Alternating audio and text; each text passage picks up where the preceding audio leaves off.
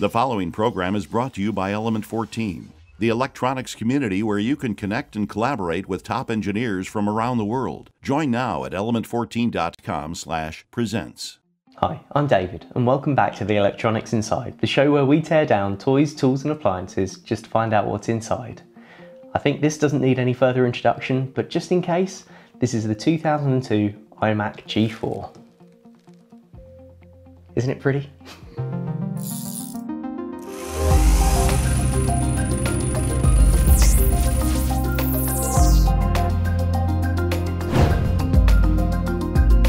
This is the first time I've actually been face to face with an iMac G4. Even though I've always admired how pretty they are a good looking bit of kit. And for the time, LCD screens were just sort of coming in. And to have one built in was kind of cool. And I hadn't really realised this was a thing, that if you move the screen up and down, it always stays parallel. It's a really nice touch. I mean, you can still alter the pitch, but whatever pitch you put that at, it stays parallel. Nice touch.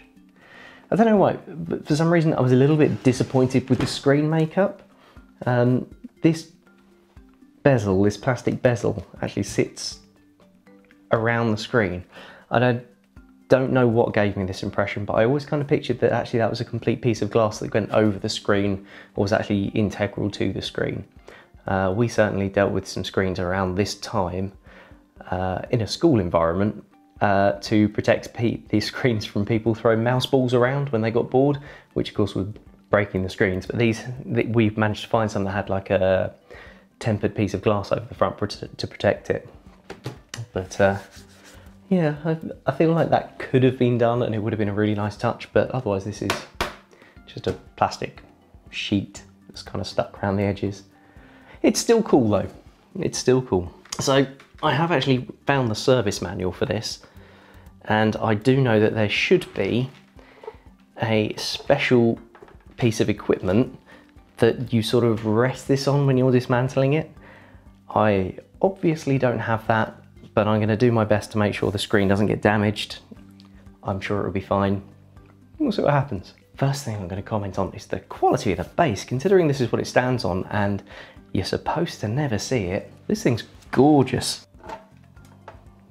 I'm not sure if this serves any practical purpose. The only thing I can think it does is stops the bottom taking a whack and getting dented. So Wi-Fi on this was an option that you could have fitted at the factory, or you could add it as an optional extra. So it's definitely an Apple product, but the form factor this way looks like a PC card or a PCMCIA card, I think they were, which were the big slots you used to have on laptops for putting accessories in. But I don't recognise that pin connector along the edge. I think that must be a bespoke Apple card. Obviously it's all Apple branded, but it'd be interesting to know what actual Wi-Fi chip is on board that, because that is undoubtedly going to be an off-the-shelf part. And over here we have the optional memory upgrade.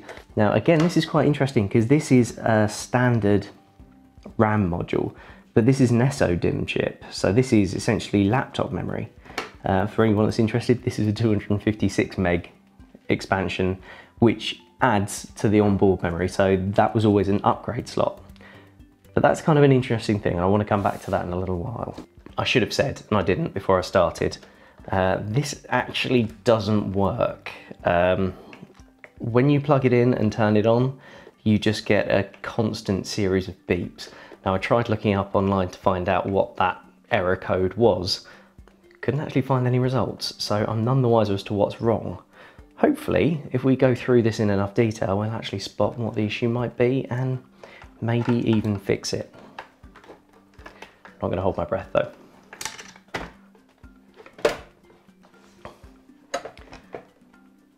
So this is the logic board, or essentially the computer, and straight away here is full-size DIMM or dual inline memory. Now I can't think of another device where DIMM and SO-DIMM are used simultaneously, because it's not like one's a graphics memory upgrade. This is system memory, but it's combining DIMM and SO-DIMM, and I find that unusual. Also in here you can see we've got the system battery. Well, I wonder if that's good. because if this battery's failed, that's entirely possible. That's a reason why it might not want to boot. Okay, so this little daughter board has got a nice little riser pin, but it's also got this little daughter board connector, which runs to this little daughter board, which is the the phone line connection. That's the RJ11 for the phone line connection. So this must be a dial-up modem, which makes sense because it's got, yeah, big segregation between the two circuit sides. So you've got, I can see that this side of the PCB is very unpopulated. It's got no ground plane in the PCB at all. So this will be all your phone line side. So this will be up to 50 volts in the UK, or higher, I think, actually. Right, motherboard is now separate.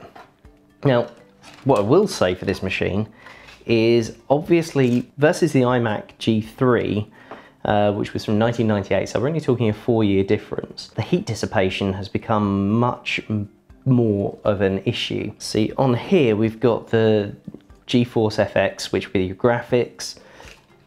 On the top side, I'm guessing you've got some integration chips, maybe a Northbridge type affair. Memory controllers, things like the peripheral controllers, things like that. Under here, I'm guessing you've got the PowerPC chip. Yes, this is still PowerPC, despite me saying this in the iMac G3 video. But this is one of the last generations of PowerPCs. But it's really interesting to me that the screws, these big screws, which went all the way from the bottom, all the way through these heat sinks in the corner, to help transmit the heat up to the top half of the case. So this part of the case is all, I'm assuming, die-cast alley. It could be any material within reason. That's a lot of heat dissipation, and this heat pipe arrangement is something we didn't even see a hint of with the G3. So the PowerPC architecture between 1998 and 2002 obviously got a lot more power hungry. Now, from what I understand, that was one of the key reasons for Mac moving from PowerPC architecture to the Intel architecture, because it was about this time Intel moved from the Pentium 4 and the Pentium D and the Pentium H, which were all NetBurst architecture, over to the Core architecture, which was the start of the Core 2 Duo processors. Obviously, don't believe everything you read on the internet, but I seem to remember there's a quote from Steve Jobs saying that they moved back to Intel because they had superior TDP, thermal design power, or watts per clock in terms of processing power. That was one of the key decisions of why they moved away from the PowerPC architecture to Intel. So this base is nothing anymore than a power connector and the coax lead for the Wi-Fi. But this is called a conductor 80 cable. It's actually got a core in between every used core. I don't know if that made much sense, but basically there's twice as many conductors on this ribbon cable as there are pins. And basically the ones in between the ones you use are there for screening. Because it was sending data down this line so fast, you were starting to get issues and it couldn't keep up. So they solved that partially with a conductor 80 cable. Now, I'm not going to complain, but the screws they used to hold everything in on this thing are really long. I don't know if they had issues with the aluminium case stripping its threads or anything, but it's just monumental. And here we have a very, very dusty hard drive, nice, and a ribbon which is branded Foxconn. Surprises me, so this dated from 2002-ish. Foxconn actually were one of the principal manufacturers of the iPhone when that came out in 2007. So obviously Apple and Foxconn have got a very long-lasting relationship. So the DVD drive, I find it weird that the CD drive only has screws on one side. I'm not sure that would have been an original feature or whether that's actually somebody's done a repair on this and not put all the screws back, because there are definitely marks on here, so someone has been in here before and not put all the screws back. I say that like when I put it back together, all the screws are going to be there. So yeah, this is just a Sony CD DVD rewrite drive. Sorry, I should clarify, CD rewrite and DVD drive. Apple branded, which is weird because I bet this is based on exactly the same as one of their others. It's even got the pressing in the metal now. That little notch there and on the bottom side would have been where the bezel would have clipped in the front. I don't really understand the need for this sticker. I would guess this is purely decorative because this sits just under the fan in the unit, And I wonder if they wanted, when you looked through the hard drive, looked through the fan grill on top, not to see the metal, you just wanted to see white instead. Surely it can't be that cosmetic. There's your hard drive. It is a normal 80 gig Hitachi hard drive. There's nothing special about that at all. Now, based on the wires going between this part over here, and of course the main power connector to the board, along with the Molex connectors for the drives, I have a sneaky suspicion I know what's going to be here. Yeah, there you go. So that's your connection to your mains input on the bottom of the board over here. So this is all going to be a rectification. Actually got a plug on it. I don't know why I hadn't expected that to be a plug. I thought that'd be a permanently soldered wire. There you go, there's your first half of the power supply. So let's have a look what the other half looks like. It's nice that a lot of the internal screws are actually the same type. So hopefully it won't matter too much when I'm putting it back together if I put them in the wrong place. Ah, no, here we go. Here's some different ones. So a bit of RF shielding. And the second half of the power supply. Still not seen anything I would obviously attribute to why this doesn't want to boot. Oh, that's kind of cool. So I'd never really given any real thought to how they got the cables into the stand. Because of course you could see the air grill where there were never any wires. So these little spokes which go from the outside to the center in little white pipes carry all the cables. Now again, it's quite interesting to me that there's one spare. Was there an option for another feature on the monitor? As far as I know, there was a webcam which came with this model. It was a USB one which you just ran up the outside. And there you go, there's your loom assembly. Ooh, interesting. So yeah, there you go. It's a nice big Apple branded lampshade, maybe? But yeah, there's a fair old amount of weight in that. That's definitely where the weight is coming from anyway. Now, I suppose that's the other interesting thing. Is this actually going to be an otherwise off-the-shelf monitor? I mean, is this a screen made by one of their third-party manufacturers?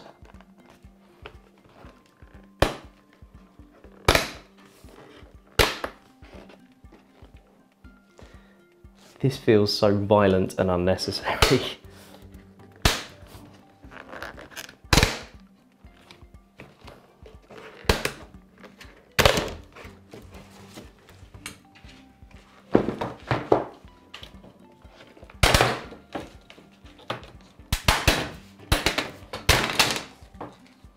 So I can see down the back here a good number of plugs, which hopefully I can get out without totally demolishing everything. Unfortunately, the signal cables are not on plugs, which is a real shame.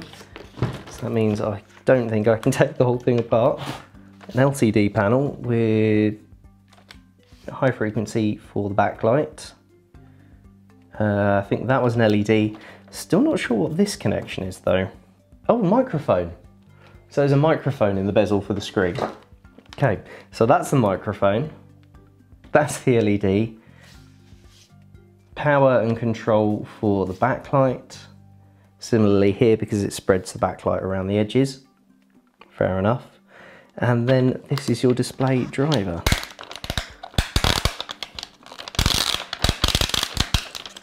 Oh, look at that.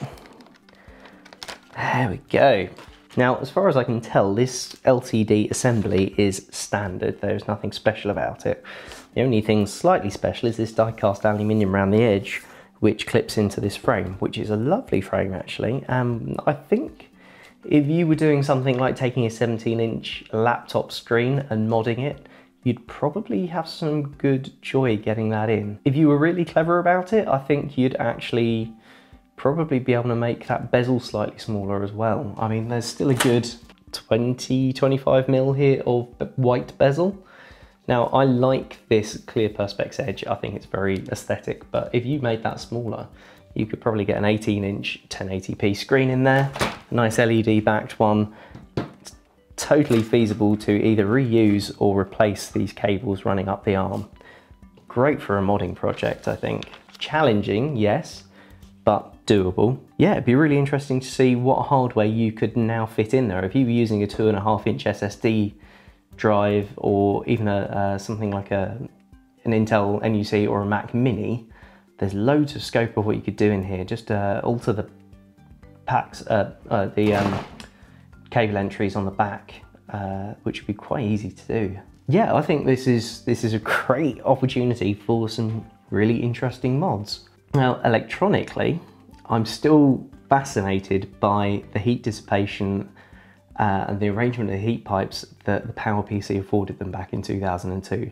Knowing how heat thirsty the equivalent Intel chips were, I think this is fascinating. And it always amazes me to see how something that you can conceptually conceive as a completely bespoke product from top to bottom is actually a very clever assembly of standard off-the-shelf parts. And it's interesting that through Mac history, the closer to modern times and that switch to Intel, the more standardized their parts become. There was obviously savings and economies of scale to be used that paid off. And you start to see that standard memory, albeit I still find it weird there's a combination. 56K modem, custom. Airport, starting to look like custom parts. Standard hard drive, standard CD drive. Special power supply, special motherboard. Probably a standard screen module. It's just a great technique of building to make things look special. I guess that's what we as engineers and electronics engineers do. We take all those standard off-the-shelf parts. We take a transistor, we take an audio amplifier, and we put it together in a circuit that nobody's ever made before. If it was available as a standard package, the job would be done. So that creativity and how you put the things together is what really fascinates me about these things. And I hope you really enjoy watching these too. I certainly enjoy tearing them down. I hope you enjoy finding out with me what is inside. If you've got a suggestion for anything you'd like to see, head over to the Element 14 community and let me know. You can find me at element14.com/the electronics inside. Thank you for watching. I'll see you next time.